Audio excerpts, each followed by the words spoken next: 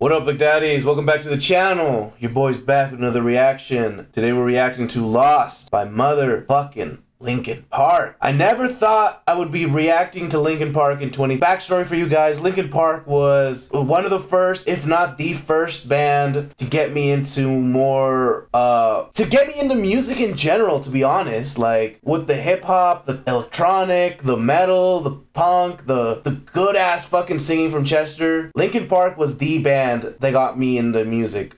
And to be honest, it hit me pretty hard when Chester passed. I think it was probably the only celebrity that I actually cried about, you know, however that might sound. It really did hit me, and I've been like, I would say that Chester's passing is what kickstarted, revitalized my love for metal and got me into metalcore and hardcore. And you know, it's a bittersweet thing because now I'm more in love with the genre than ever, and only really want to be part of it in some capacity. And having this to react to is, you know, I don't know, like, it's gonna be bittersweet as well, but I'm ready for it, and I hope you guys are ready to watch the reaction as well. Sorry, my OBS has been acting up, like my camera's like disconnecting, so I don't know. You're gonna be seeing some pauses and cuts along the line, or maybe some freezing if I don't notice that the camera cut. Don't forget to like and subscribe. Let's go.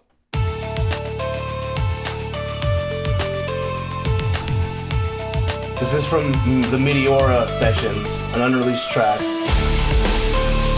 And it feels like it. Dude, this animations is incredible.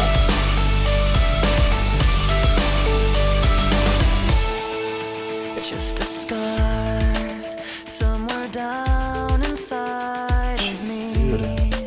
Something I cannot repair, even though it will always be. I pretend it isn't there.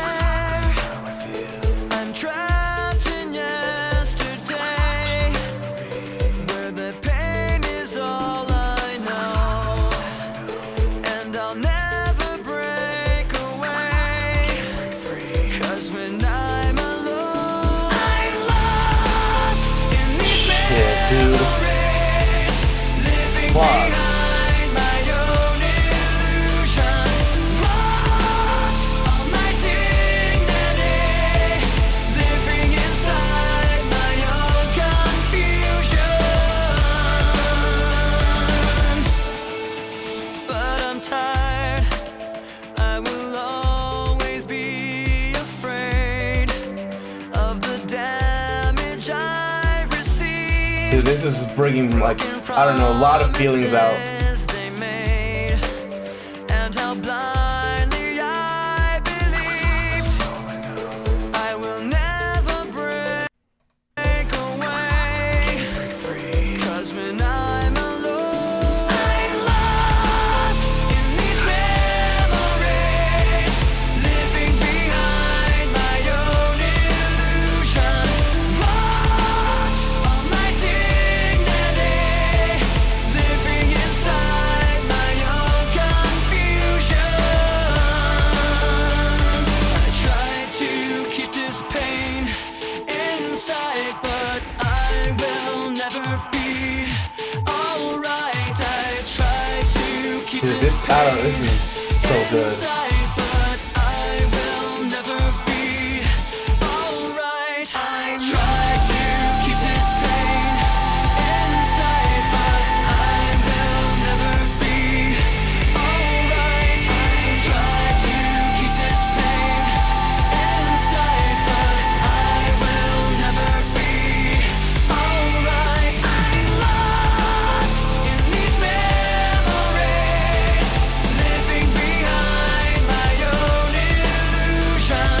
Lost all my dignity, living inside my own confusion.